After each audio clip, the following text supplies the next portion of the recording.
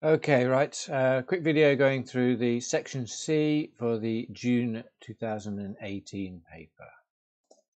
So looking at this, what is the unit of frequency for alternating current? So frequency is measured in hertz.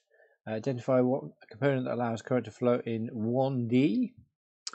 Okay, so we're looking at then our diode. Right, rocking and rolling. Here we go. Okay, so electric motor.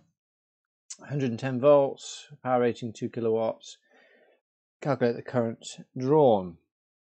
So power is equal to I times V.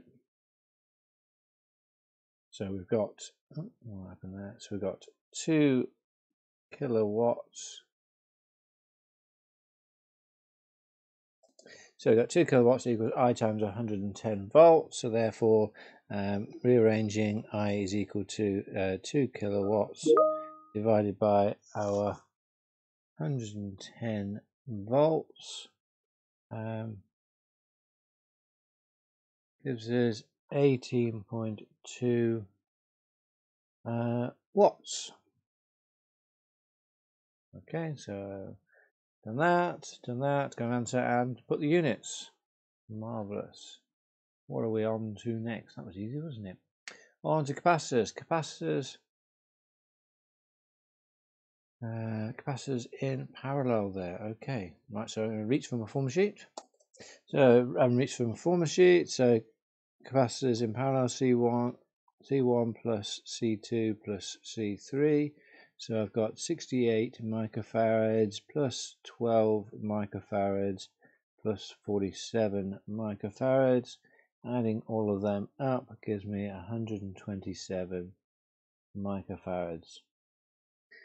Total charge stored in the circuit. Okay, so QVC. So charge is equal to voltage times capacitance. It said total charge in the circuit, so therefore I'm going to go 110 volts times by my 127 microfarads that I've just worked out as my total capacitance.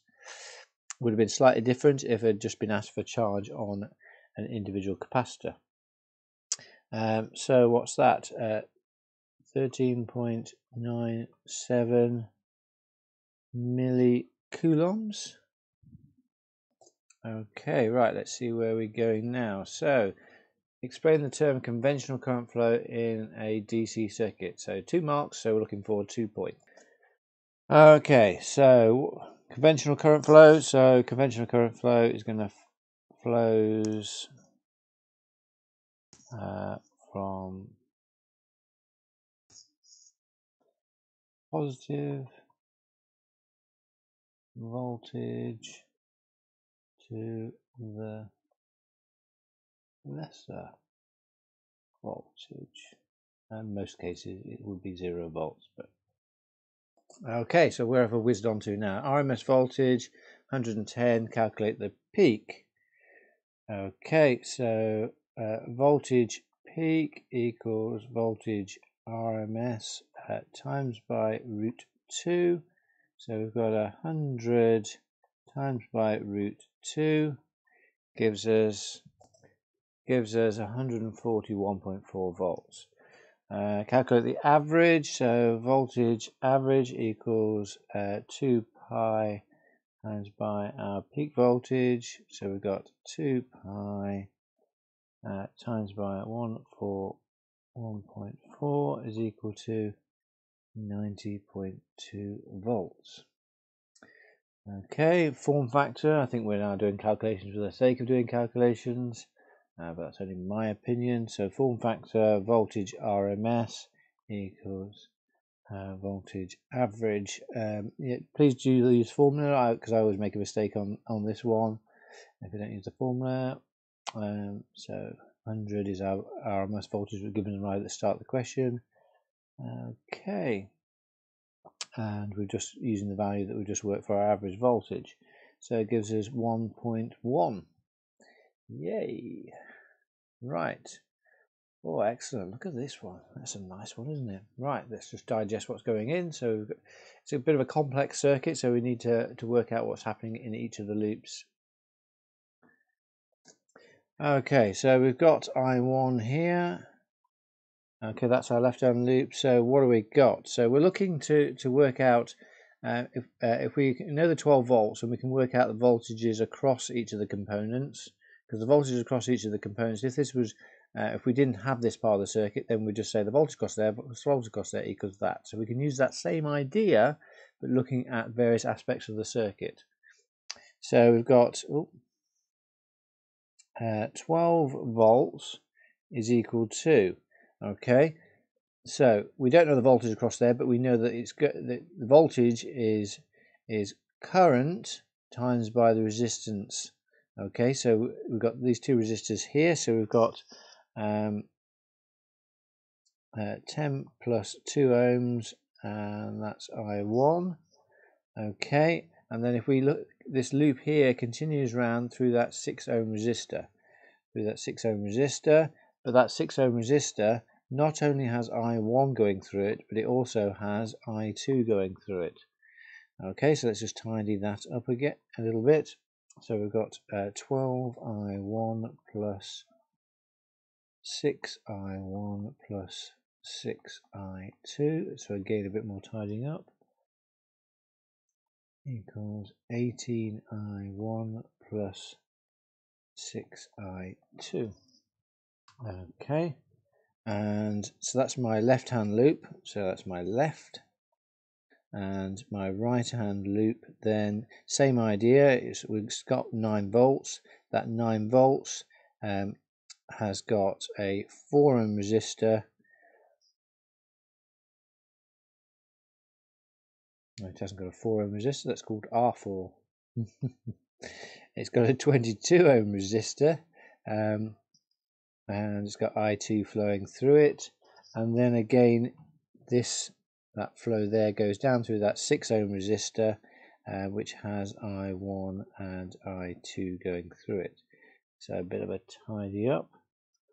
So 22 I2 plus 6 I1 plus 6 I2.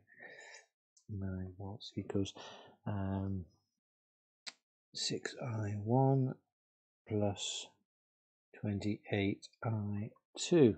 Okay, so I'm going to call that equation number 1, and I'm going to call that equation number 2. Now that's the importance. Getting to that point is the important bit, because from there on you can use your calculator to work out these simultaneous equations. Just plug them in simultaneous mode. I'm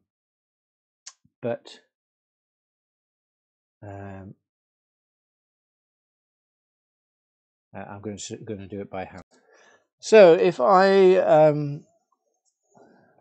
multiply equation 2 by 3, then I'm going to get 27 volts is equal to 18I1 plus 84I2, and then I can then take, we'll call this equation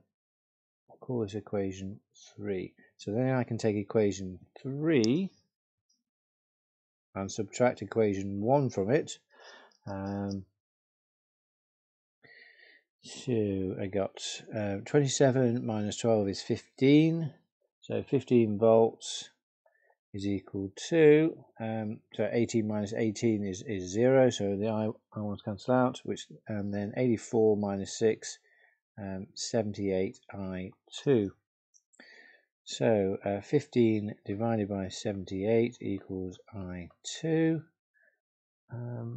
which equals 193.2 milliamps. Whew.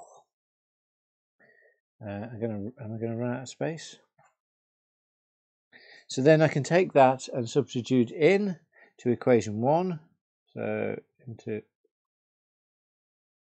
into 1, so that answer, so I've got 12 volts is equal to 18 I1 plus 6 times by 193.2 milliamps, because that's what we've just said that I2 is equal to. So that gives me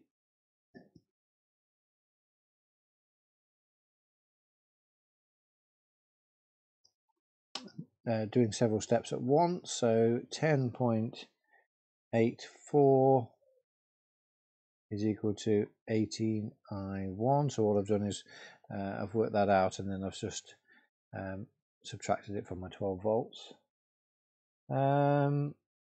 So 10.84 divided by my 18 equals I1, which equals 602.6 milliamps. I'm telling a story. So they asked us what to know what the current through R3 is.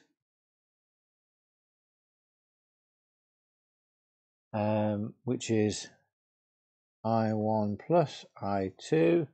So I've got 602.6 milliamps plus, what did we say I2 was? There it is, 193.2 milliamps equals 795 milliamps.